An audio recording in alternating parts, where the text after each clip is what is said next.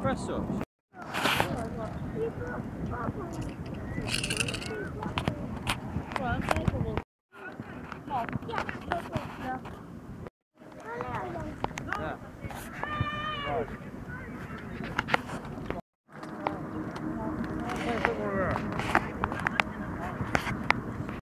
Fell on my stomach. Hello. So you'd have been rushing me to the hospital, wasn't you?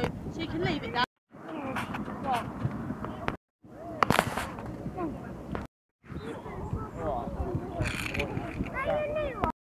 Yo yo yo, today I bought a Lamborghini Adventador lp700, if there is one.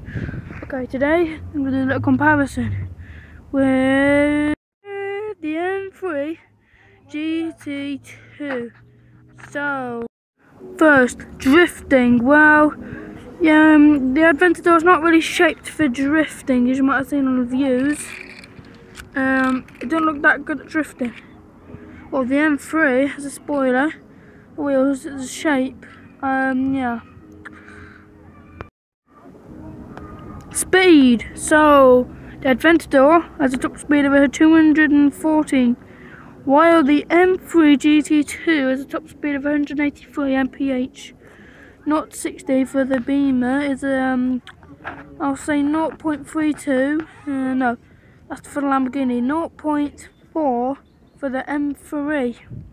Style. Yep, some of the views, the Adventador looks a lot better. It's got a V12 engine. The doors lift up, some of them on the Hurricane, but yeah, still good. If you look at the Beamer, it looks really good. Yeah, they might have gone over the top with the spoiler. The back looks extremely good. I think the spoiler looks a bit too big. You could have it on the Audi TT RS Roadster. It's came out, and if it didn't have all the stickers on it, it would made the best ever.